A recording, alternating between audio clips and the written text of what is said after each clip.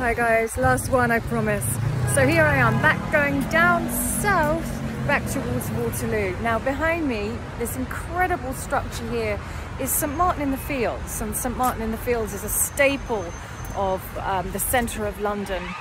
This beautiful structure was built in 1726 or something like that. And after John Nash, who I talked about before, the architect, I think it's a Jack Sheppard, called it the Church of the Ever-Open Door, and it's remained that way since World War I. Oh, ambulance is going. City life. So people used to go in there, the soldiers used to go in there, the hurt and the wounded during World War I.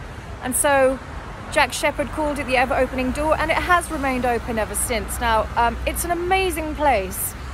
Beautiful structure, as you can see, but it's got a complete floor underneath it, which is stone that's been worn away by years and years and years of people walking on it, this smooth stone.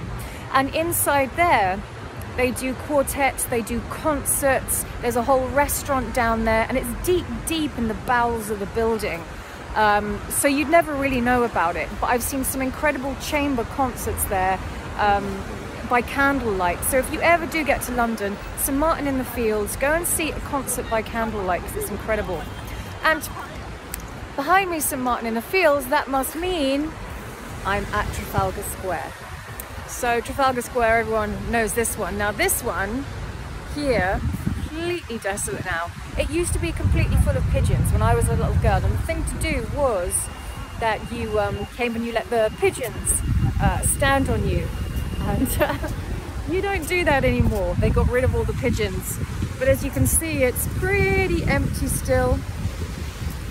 It's still a pretty awesome place to be, and what's brilliant is that as the lights go down, whatever city you're in, other lights come up, and it always looks fantastic. Fountain there in the blue, and obviously the column there. And then the other side of me is, of course, we go the other way, the Portrait Gallery, National Portrait Gallery. Incredible place. So you've got St Martin in the Fields, Trafalgar Square, National Portrait Gallery, all in the same place. Really easy to get around London. Literally one opposite the other. And that was St Martin in the Fields that you could just hear there. National Portrait Gallery, really worth going to.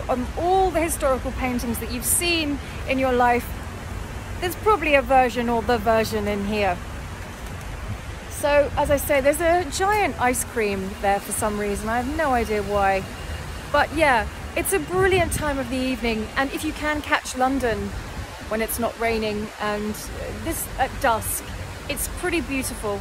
You still, as you can see, we've still got the old oil lamps here, street lamps. It just looks incredible at this time of night. So anyone who hasn't been here before, go to the National Gallery. That's not Portrait Gallery, the National Gallery. And then if you go from there, you'll be pretty much be able to see so many things. And if you look across Trafalgar Square, oh, that's behind me, sorry. That way, if I kept walking this way, I'd get to the Houses of Parliament and all those governmental buildings. Governmental? Oh my God, I sound like AD. It's been a long day. Right back down behind me. And actually, I think I might walk that way because that will take me back to the river at the same time. So, you look at the skyline. Really beautiful tonight. So that's my next stop. So I'm heading down to Waterloo, from which I'll be getting a train again.